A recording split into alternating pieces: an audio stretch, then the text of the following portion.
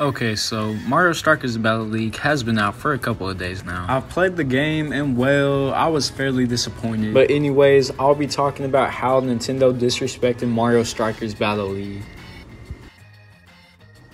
Alright, I'm going to begin with some positives, like how the basic gameplay is so smooth and very amazing. Matches are very fast-paced and very chaotic, which pumps you up with a lot of adrenaline like you're on crack. The soundtrack slaps. You would have thought Kanye West was in the studio with Mozart. And the game is just so graphically amazing with all the effects that they put into it. But Nintendo still somehow fumbled the bag. While everything is so perfect with this game, there's still a lot of missing stuff. Like Mario sports games usually always have a lot of missing stuff, but even Mario Golf and Mario Tennis had a full-on story mode. I don't know why this game doesn't. It just really doesn't make any sense. In Mario Striker Battle League, there are quick matches which are fun, but after a while I don't know how you can still play them. It's like if you just played Play Now on 2K. You can do cup battles which are fun because they get harder as you continue them, but you can still get really bored doing those over and over again. The online aspect is what you would expect. It's just ranked battles playing against others all over the world.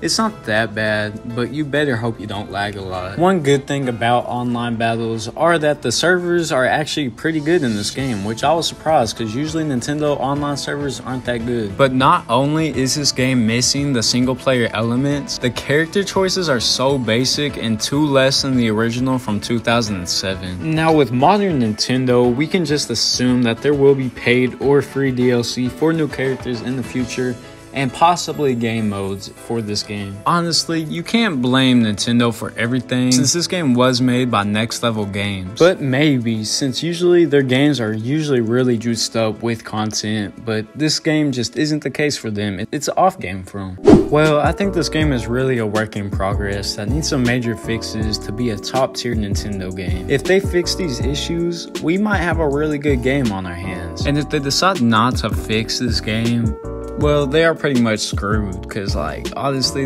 I feel like this game could honestly profit so much money since soccer is such a globally liked sport. And I feel like if they actually do fix these problems, this game's gonna take off. Nintendo is gonna make money anyway, so they probably won't care that much. But either way, I will see you guys in the next video.